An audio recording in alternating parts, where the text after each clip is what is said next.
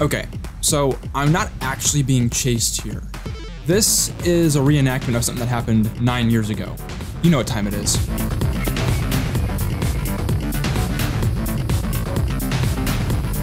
So a good buddy of mine, Bolts, asked a question if I've ever been attacked by wildlife. Now, that is a really fun story. I'm gonna have to actually take you back to roughly where it happened. It was literally in my backyard.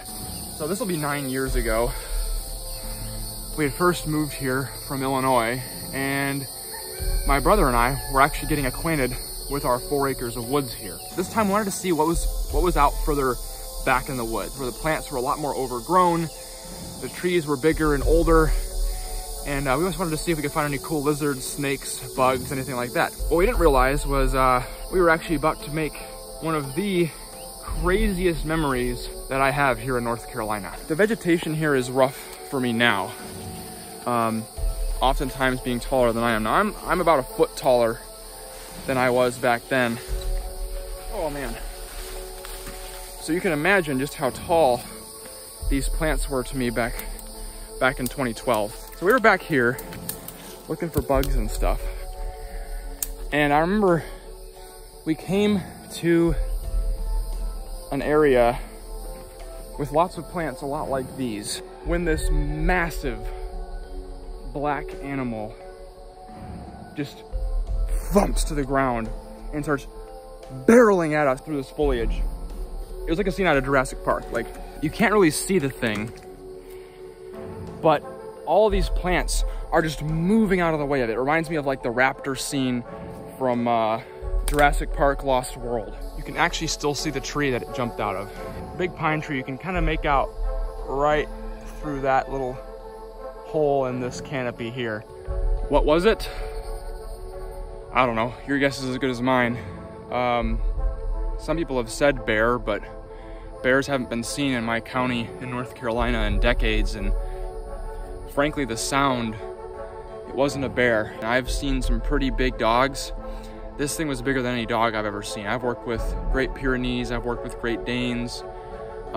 This thing was massive. So the only thing that could have been that size and be a cat would be some kind of panther, some kind of cougar. And if it was a cat, with how fast it was moving and how not fast we could move at that age, there's no way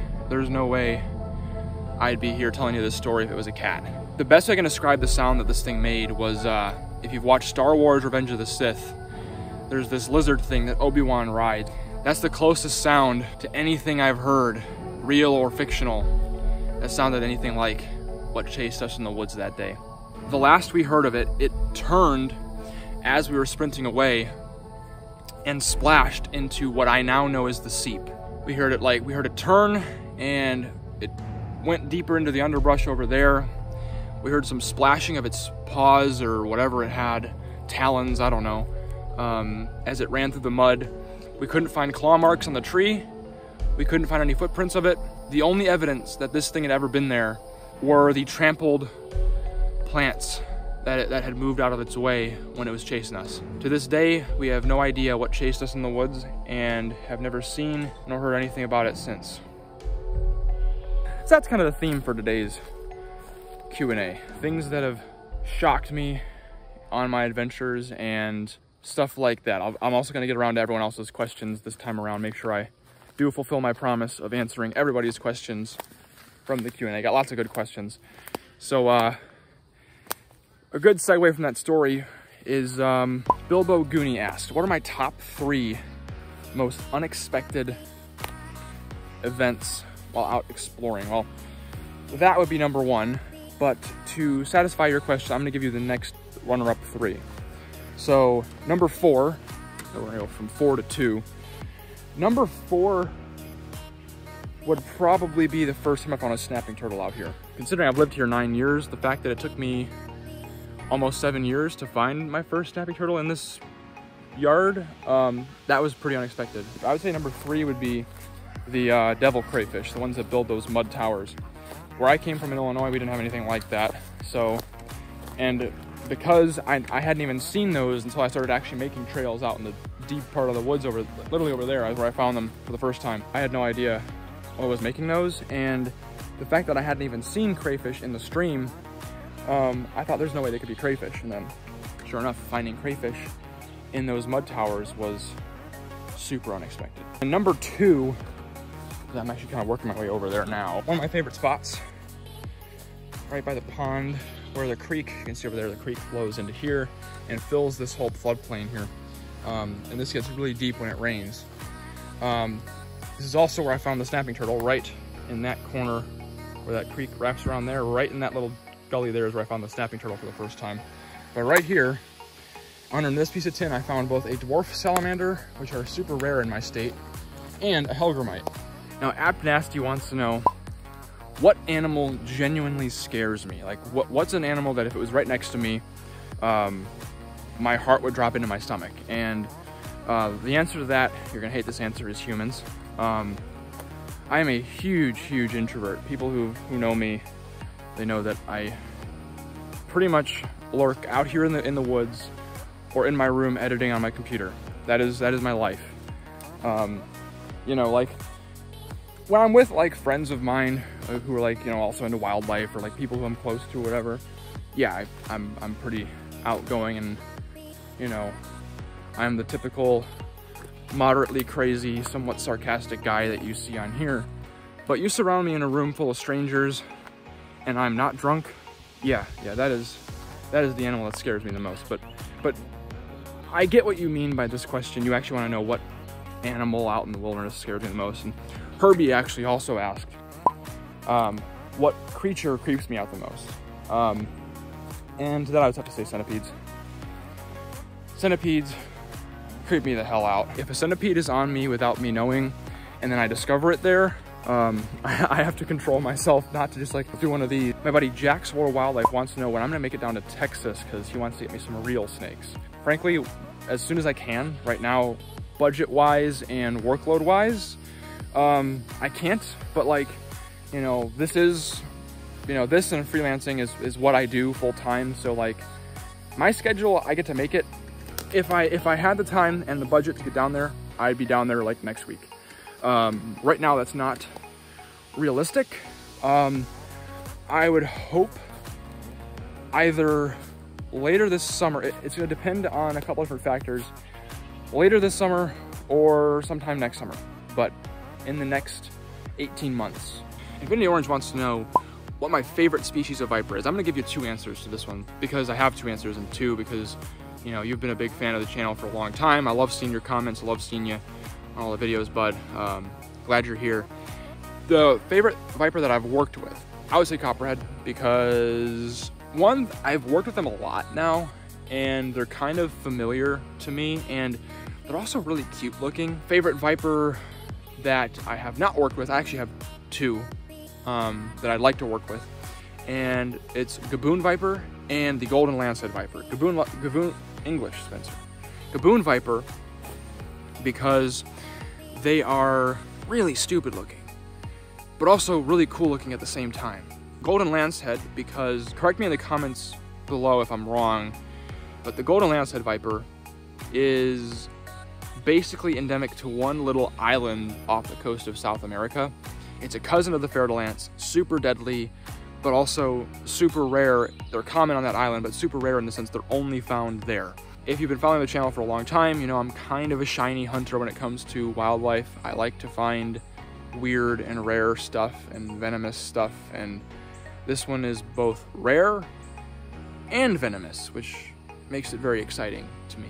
What's my favorite state to herp in? Now, I've only herped in 3 states. I'm pretty new to the game, but I've herped in Louisiana, Mississippi, and North Carolina. Based on what I've found, I would say my favorite state to herp in would be Louisiana. But some of the targets that I have this year, if I find half of them the rest of this summer and fall, I think North Carolina will take the cake. Shrew T wants to know if I have always been comfortable handling animals like this, or is it something I had to build up to. It is very much something I had to build up to. I have always wanted, I've never been like super scared of animals, but a lot of them, there were a lot of creatures I always like to have at a safe distance. I had to build up a tolerance to actually doing hands-on work and doing a lot of like really close encounter type interactions. Yeah, it's definitely something I had to build up to. And then, forgive me, I have to flip this while I answer your question. I'm always looking under here. Oh, there's an narrowmouth toad. Harrison, if you're watching, you remember this exact piece of board when you were over last time. I said, we usually get narrowmouths under there, and right there, a narrowmouth toad. Oh, a little bitty thread-legged bug. I don't know if you can see that on camera. Look at how little that one is.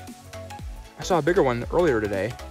Yeah, you can tell I'm really distracted by animals. Look at how tiny that is. Tips for getting over your fear.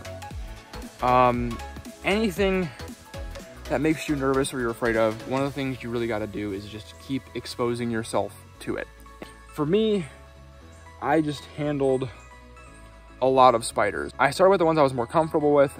Now, what I did as well was I took a bit more of an aggressive approach. So I wanted to handle things that scared me more than spiders, because if I could handle things that scared me more and be okay, it would be pretty easy to handle a spider. So I was handling centipedes and wheel bugs and velvet ants, things that the bite, things like, velvet ants and wheel bugs, they have a much more painful bite than any spider that you'll find out here.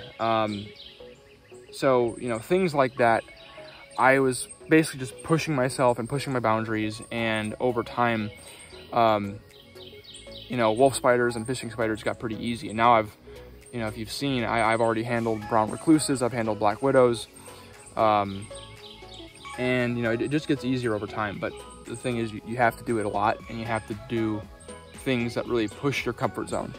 Maria Gallup wants to know if I like jumping spiders or wolf spiders better. See, all the other questions up till today were really easy. This is a really hard one, because jumping spiders are really freaking adorable and really funny looking. I love working with them. But wolf spiders are really special to me because they were one of those things that really helped me build my tolerance for working with spiders.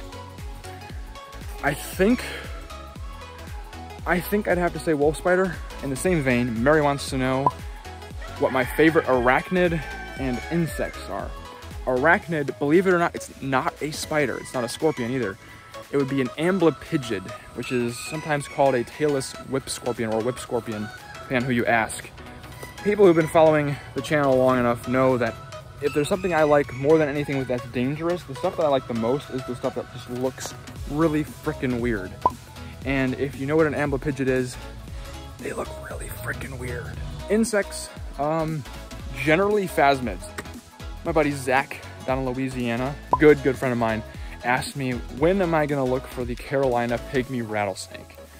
Now, I keep telling you, buddy, I'm still getting out the Louisiana videos. I don't wanna spoil any of my future story arcs, but one of my next targets after I finish all the Louisiana content, and a current project I'm working on right now as we speak here in North Carolina, is the Carolina pygmy rattlesnake. They're super cool looking, so of course I'm gonna get one eventually. But yeah, quit spoiling my arcs. Another human wants to know, what's the craziest insect or arachnid I've ever seen? I've seen a lot of crazy stuff. So let me think. In person, probably either a slug moth caterpillar, a thread-legged bug, or something that I can't. I'm gonna say if I open it up to all invertebrates, the stuff that I can't tell you yet, because that would be spoilers for future videos. But probably a slug moth caterpillar or a thread-legged bug of the stuff that I've seen. Or maybe one of those armored harvestmen. Those would be pretty crazy looking. Clout wants to know, how can I catch a mantis? And to answer that, I'm gonna give you more of a practical answer. I'm gonna show you how to catch a mantis right now, because I'm looking at a praying mantis as we speak. There it is, probably a female. Hard to tell at this age, it's a nymph. Yeah, basically, you kind of want to just, it can be a pain. It's hard with one hand too. But you can basically just kind of, let's chase her up to the top of this stick here.